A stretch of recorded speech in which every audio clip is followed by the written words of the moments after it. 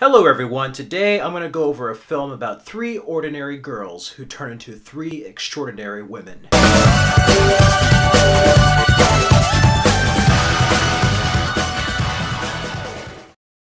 Hello everyone, you're in an all-new action reaction. Today I'm going to be going over a very entertaining and fun film that's also a guilty pleasure for me, and that is Charlie's Angels from 2000. First directed film by Mick G. And yeah, for a directorial debut, this is not a bad film. He had experience directing music videos, and he definitely brings that element to this. But as the main angels, we have Cameron Diaz as Natalie, Drew Barrymore as Dylan, and Lucy Liu as Alex, with Bill Murray as Bosley. We also have Sam Rockwell in the film as Alexander Knox, with appearances of Tim Curry and Crispin Glover. So it has a pretty good cast, and the action is very well done. This is a short movie, but of course it's based on the 1970s hit television series, Charlie's Angels. It pretty much follows the same vibe, but you can tell this is right after the first Matrix. It's definitely that early 2000s slow-mo action vibe. It's very ludicrous in many ways.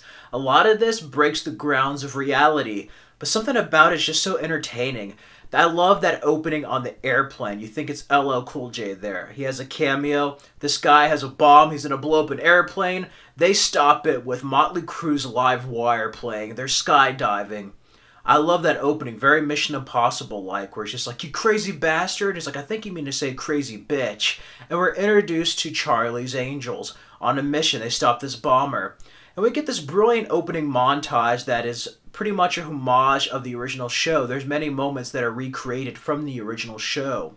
But in Charlie's Angels, we get to see more of their personal lives. Of course, there's a lot of dream sequences, a lot of crazy, zany comedy, but that just all around adds to the vibe of this film. It very much has that 2000s Hollywood blockbuster look to it. Very music video-like.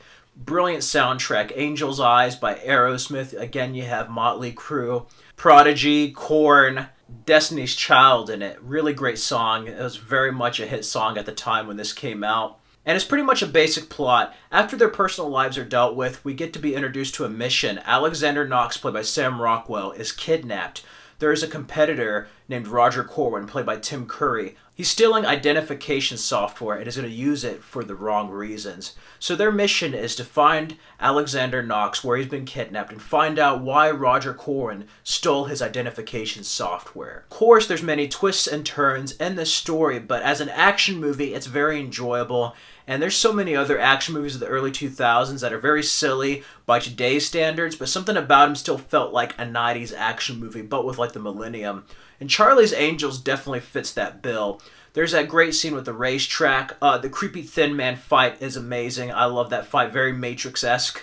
It's been parodied in Scary Movie 2. A lot of the fight scenes with Cameron Diaz and Natalie's character is really well done. When they try to attack the Angels, there's some really good fight scenes. Lucy Liu and Crispin Glover's fight scene. And they spend 3 months training for the fight scenes, and you can tell they definitely do a lot of their own stunts. Drew Barrymore actually purchased the film rights for Charlie's Angels before this film was made.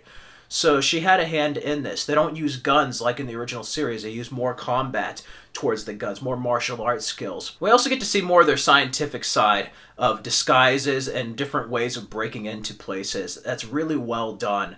It's not just looks and martial arts. There's a lot more to Charlie's Angels that make them really three-dimensional characters in this. Bill Murray is funny as Bosley. He really is a highlight in this. We also have the same voice of Charlie from the television series in this.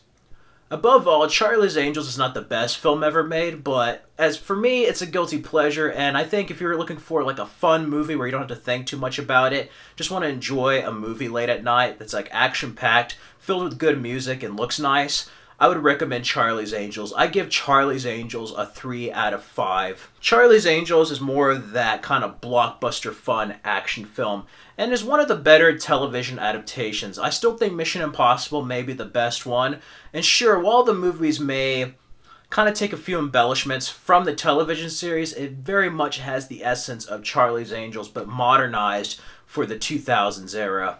And I really like it. It has a really good plot. It's shot nicely. For Mick G's first film, it's actually very well done. But what really makes this film is the chemistry that the Angels have between Drew Barrymore, Cameron Diaz, and Lucy Liu. We also have Tom Green in there as Chad, Dylan's boyfriend. So, yeah, Drew Barrymore and Tom Green were dating at the time during this movie. And we almost had a cameo from the original Angels. Farrah Fawcett wanted to be a voice of Charlie. Unfortunately, that didn't happen. And originally, another one of the Angels wanted to be the role of Vivian. That didn't happen either. So it's very interesting to see where it would have gone with the original Angels added. But if you look on it on its own, without being compared to the series, it still very much has the essence of the television show, but a bit more silly, a bit more fun, and yeah, it really is something on its own and pretty much a product of its time. If you have seen Charlie's Angels, let me know what you thought of it. Did you think it was just silly and just dumb?